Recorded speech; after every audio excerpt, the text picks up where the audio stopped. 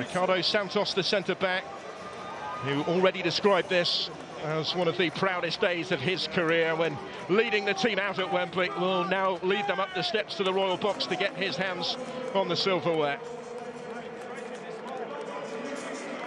So many incredible stories throughout this side. Wherever you look, wherever they have come from, they have come together to form a team of unbreakable spirit and resolve.